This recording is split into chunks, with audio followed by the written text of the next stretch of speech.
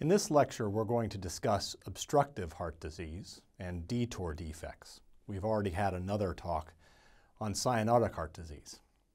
So we're talking about congenital heart disease in children, and in particular here, we're going to be talking about diseases where the blood is having a hard time getting out of one side of the heart or the other, or when there's a mixing lesion such that blood is going from the left side to the right side.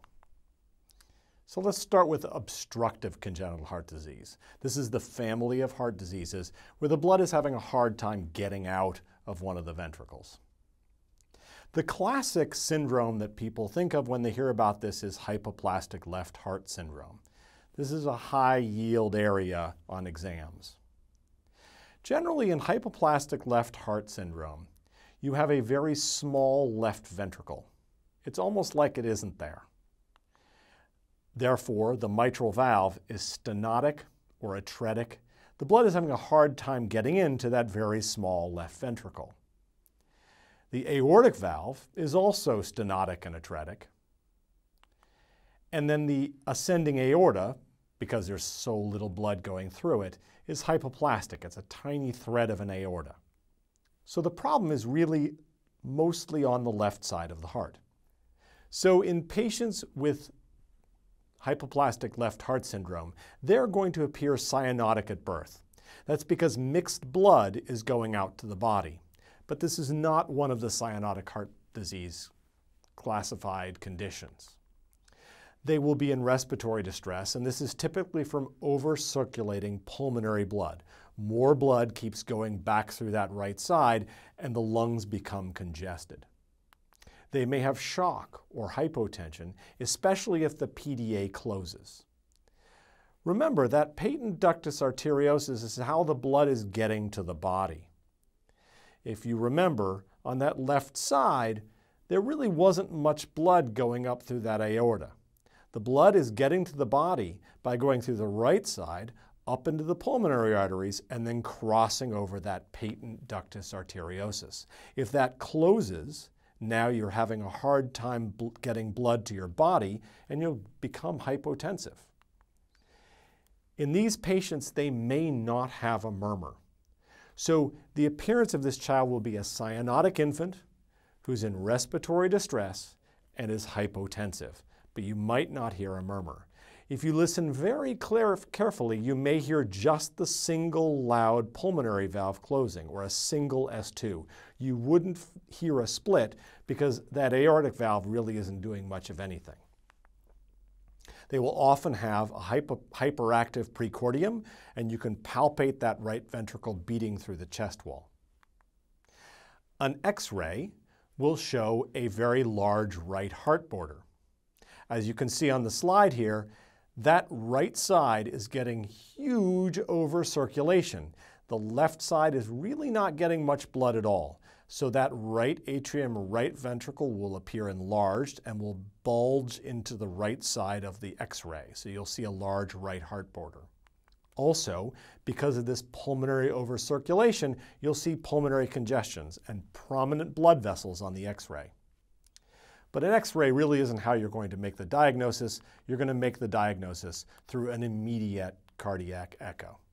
So any infant who is born tachypnic, cyanotic, is going to get an echo as fast as you can, and that's really how you're going to make this diagnosis. So if you suspect hypoplastic left heart syndrome, and there's going to be a delay in the diagnosis, you may need to intervene before you actually make that diagnosis. And the first thing we're going to do is start prostaglandins. Remember, prostaglandins prevent the closure of a patent ductus arteriosus.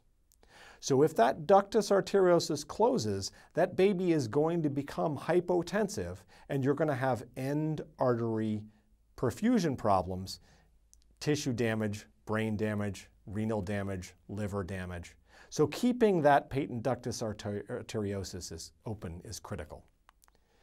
You're going to watch out for apnea after giving the prostaglandin because that's a side effect of prostaglandins.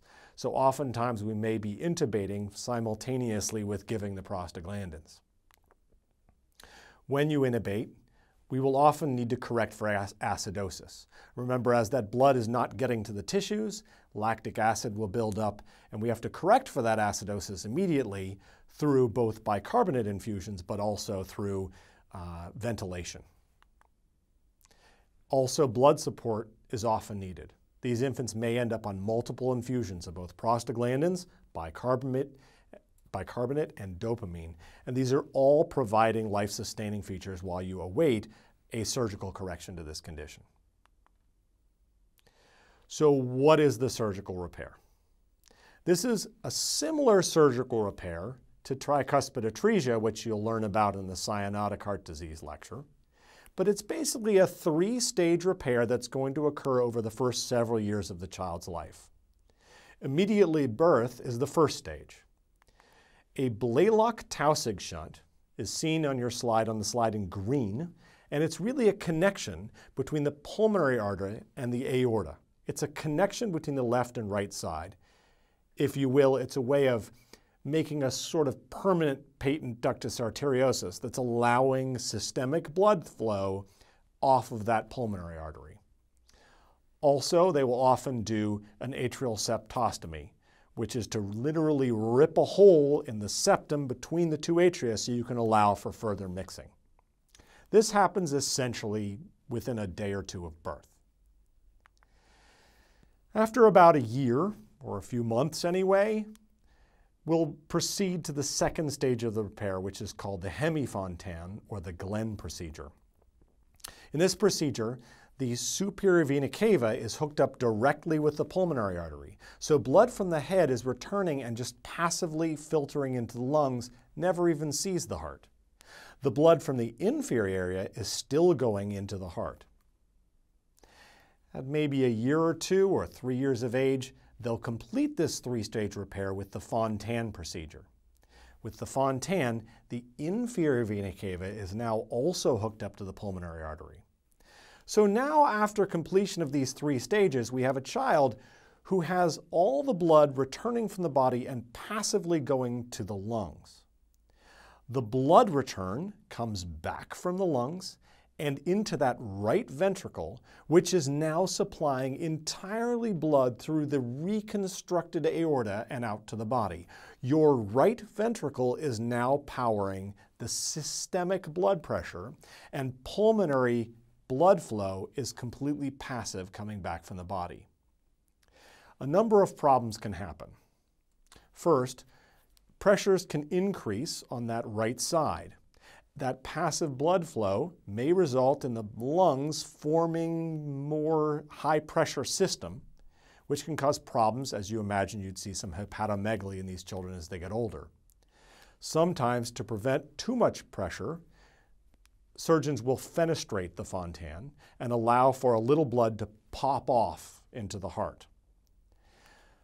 Another problem is that right ventricle really isn't designed for lifetime systemic pressures.